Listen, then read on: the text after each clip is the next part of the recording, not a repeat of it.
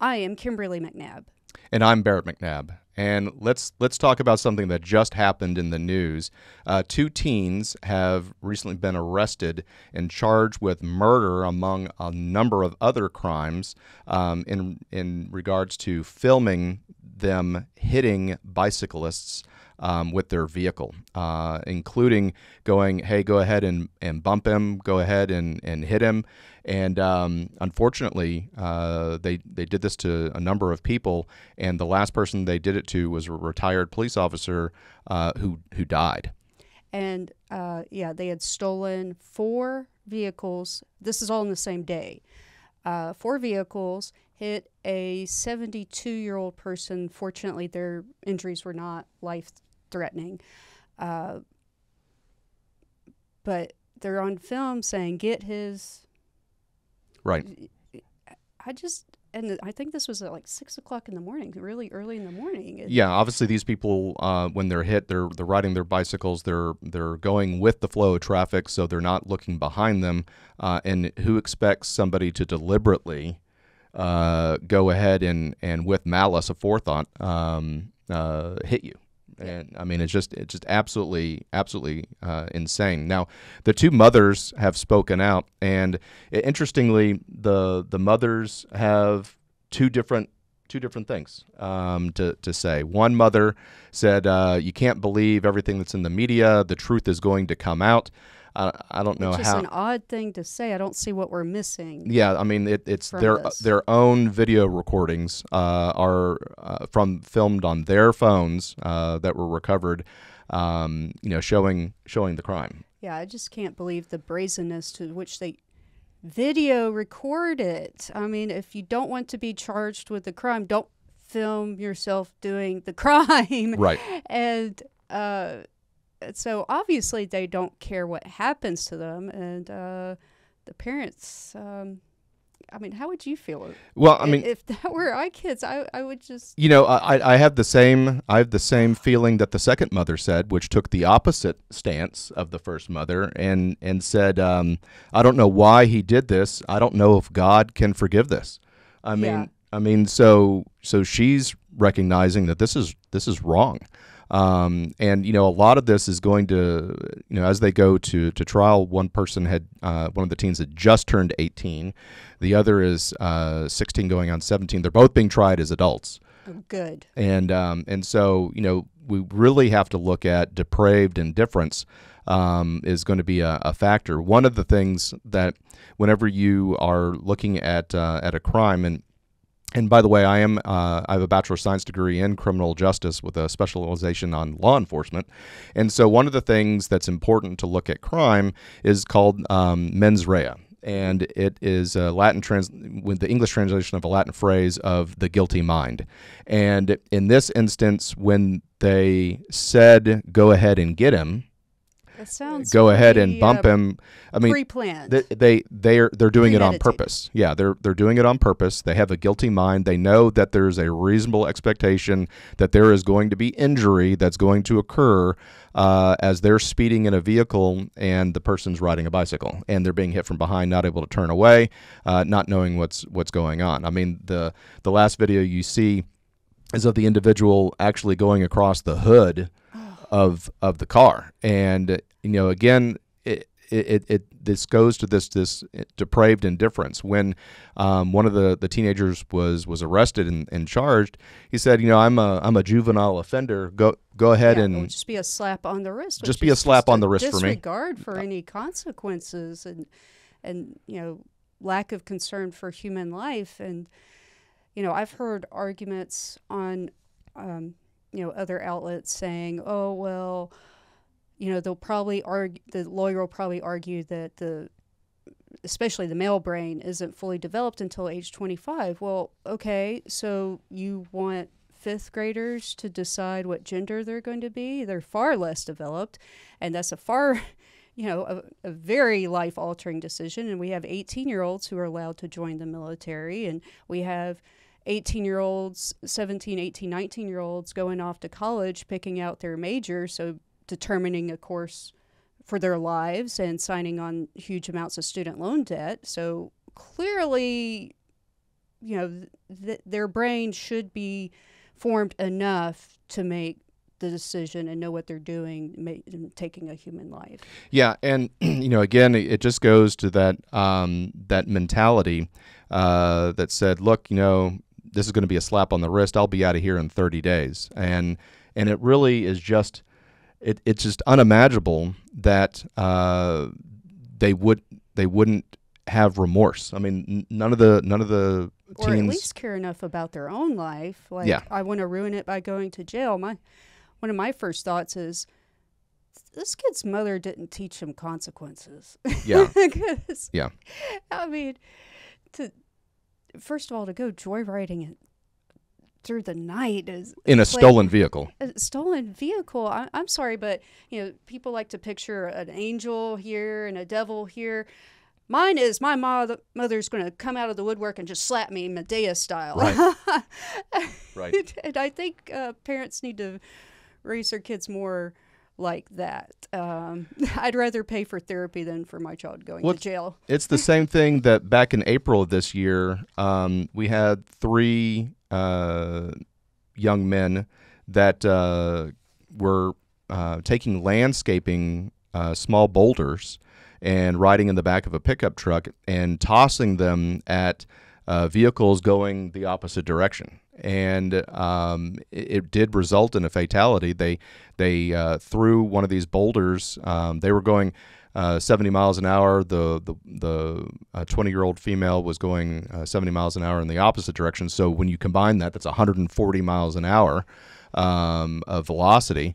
And they tossed this small boulder, and it went straight through the windshield and killed the woman. I mean, just absolutely killed the woman. And the big thing that they said is, we have to go back and see that. And they took a photograph of the dead woman as a memento because they thought that would be a good trophy to have. And this is just absolutely, again, I've said the phrase already, but just depraved indifference. I mean, where are the morals that a young adult? It's the parent's job. And it's the parent's job. Yeah, absolutely. And them, and teach them right from wrong and consequences. Yeah, I mean, one of the things that I've always said, and I know I've said this, as a parent, because we have 2 small children, the greatest thing that I think I can teach our son and our daughter is to be kind. Just to be kind, to have a good moral compass, and to enter this world and be kind. Now, that doesn't mean to be naive. I don't mean to be naive, not. but the world needs a little bit of kindness. Yeah, exactly. But the world needs a little bit of kindness, and I just cannot imagine that how funny this was to these 3 men. I don't understand what the point was. Like, what do you have to gain from this? And these things are another example why, and I've said this for years, one of the most destructive forces in this world is bored young men. You get a bunch of bored teenage boys, they're going to get into trouble, and that's, they have too much energy and no guidance. They need to be kept busy, and people in general need to be kept busier, and that's one reason why I get so scared watching the border crisis, because, and we've said in our immigration video, that most of these people, when you see the footage, is mostly young fighting age men, young men. I'm like, single men by themselves. I don't see women inside. I don't see children inside. These are not poor, desperate families. And they're not bringing any skills. They don't have jobs lined up. So what are they going to be doing? They're going to be hanging out, and they're going to get into trouble. They're going to rob people.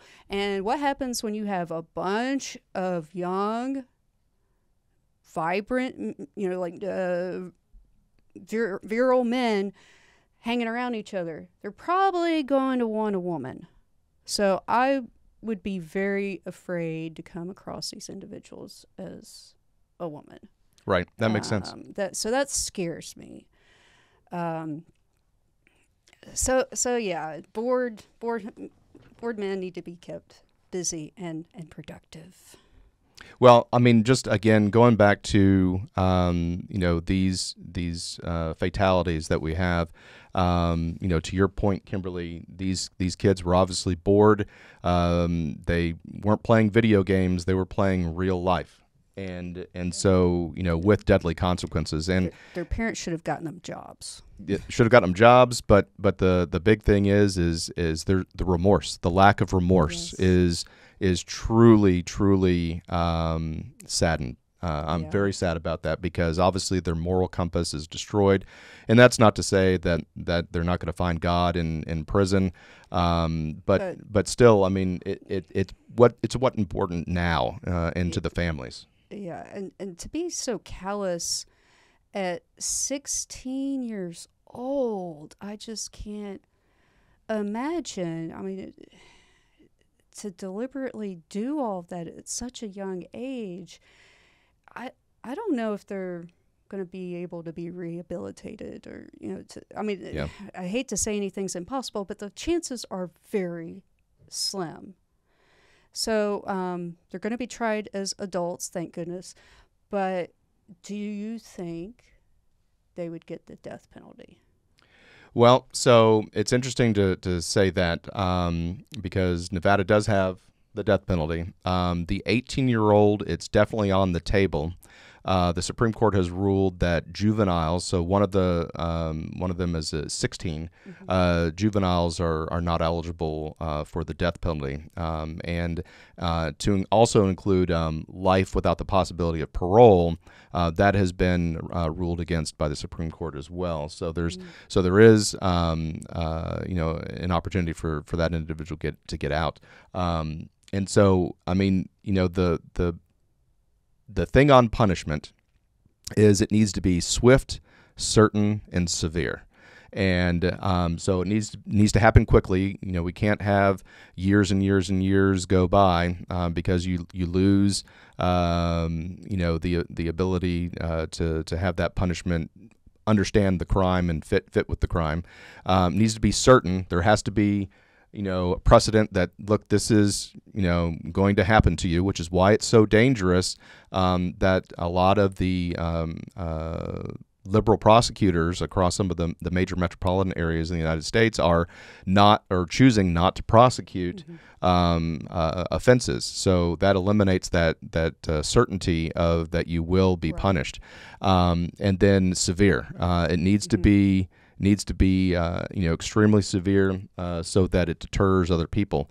There are studies that show that the death penalty does not deter crime, but I know with a firm statistic that every single person that has been executed for capital crimes, every single one of them, none of them have ever committed another crime again. And that kind of hard. That's one of those. Yeah, that's one of those 100% certainty that if you have the death penalty, you never commit another crime again, and that's and the victims can rest knowing that the person's never getting out of jail. Yeah, absolutely. So, I get really tired of hearing people go, "Oh, that's cruel." I am afraid that they will not be punished harshly because we live under this guise of, "Oh, we don't want to be cruel," or one of them, was removed from his home for like 8 years, but the thing people need to think about is when crime is not punished harshly, you're not just not taking away the lesson to be learned from the individual who committed the crime. You're also removing the lessons from society that when you do bad things happen to you. And that's how I word it with our kids. So we're really robbing society of that lesson. Yeah, and and again, the criminal justice funnel. Police officers are obviously the very first line of that the criminal justice funnel, and police officers have a really powerful position in the fact that they can they have discretion. They have discretion on whether or not they're going to detain somebody. They have discretion on whether they're going to arrest somebody. But once that happens, and they're doing it because of the reasonable suspicion or probable cause, these are burdens of proof that they give over to the prosecutor's office, and the prosecutors obviously have a prosecutorial discretion on whether they're going to prosecute or not. And that is, unfortunately, we are losing that lesson because people are not prosecuting. And there's the theory of broken windows. Mm-hmm. And broken windows is, if you have a building that people are throwing rocks at and are breaking the windows, and the building is not well kept, and it's getting graffiti on it, it starts to feed on itself, and then people say, oh, they don't have enough respect to maintain, the windows. Right. Then what do they care about this? What do they care about that? I mean, as well, it's like seeing a couple pieces of trash on the ground. Well, okay, clearly it's okay to do that. Right. And it's just a precursor. No, it's just dirty. Yeah, it just ramps up, and it's a precursor, and so that's one of the things that's important. Now, community-based policing is also important, and that's getting the police officers on the ground and interacting with the populace. But again, the level of respect for our law enforcement is I think hindering, and it's because of a few bad apples. We've had numerous stories of bad apples in law enforcement that are doing things, but that is not everybody. That's not everybody. People need to keep in mind that there are bad apples in every profession. I Sure. mean, come on, how many times have you been to a grocery store and experienced bad service? But how many times have you been where you experienced okay or really good service? Right. Yeah, that makes sense. Okay. Well, please stay tuned after these messages, and Azimuth Podcast will continue. Hi, everyone. Thank you for listening. If you enjoy our show with all the stories we share, we would love your support. And it's as easy as clicking that subscribe or follow button. This will ensure you never miss an episode and keeps us bringing you these important stories. Your support makes a huge difference. Thank you so much for being part of our podcast family. Thanks, and keep tuning in.